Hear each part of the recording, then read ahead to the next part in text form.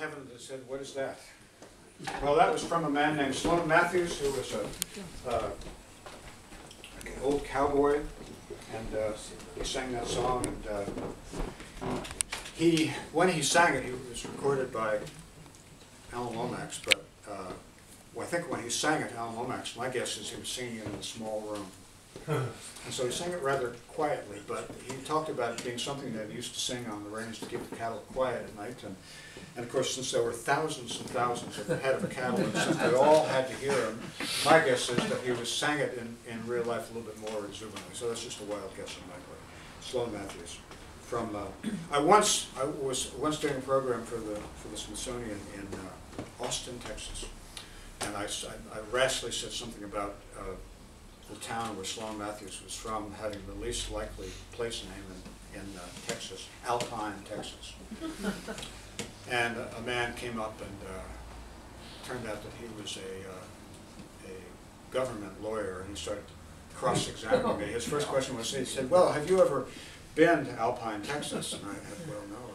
He said, "Well, if you had, you would realize that there are lots of mountains there." So Alpine, Texas.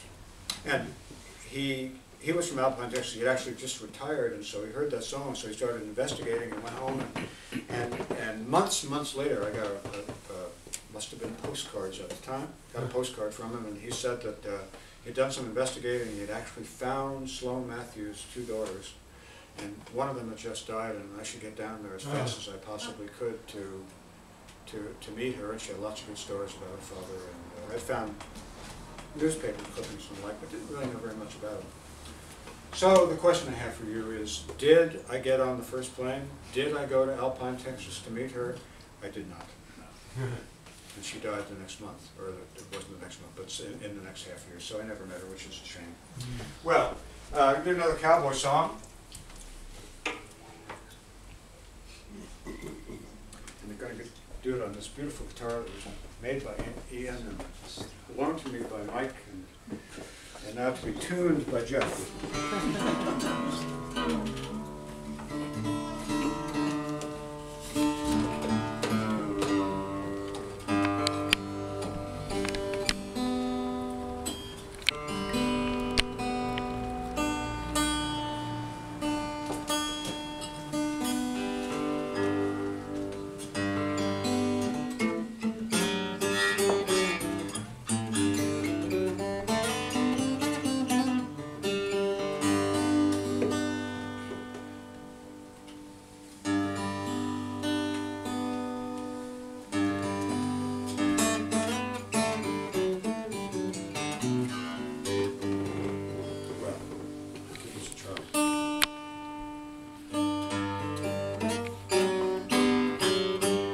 Heard the song, but I always thought this was a darker song than the way I ever heard anybody sing it. So.